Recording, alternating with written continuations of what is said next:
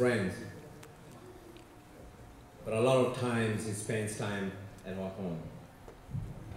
And I have seen from the moment that I came to Angaza, I've seen this fine young man grow. Not only physically, but also spiritually. I have seen him search for God. And I've seen the struggles that sometimes he must go through.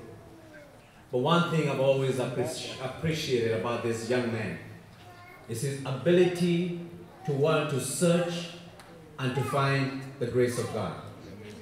He is one of the youths in my youth Bible class. On a weekly basis, we do meet. And Muroki will sacrifice his homework. He gets from school and sometimes comes home right after soccer, but he asks that I must come by and pick him up for that evening Bible study. He's put his priorities right. Amen. By putting God first. That's right. And because of your love for Jesus, and because you've dedicated yourself that you want to serve the Lord all the way, you've decided that you want to walk the streets of gold. Eric Muroki Mwaneki, we as the ministers of the gospel of Jesus Christ do now baptize you in the name of the Father and of the Son and of the Holy Spirit.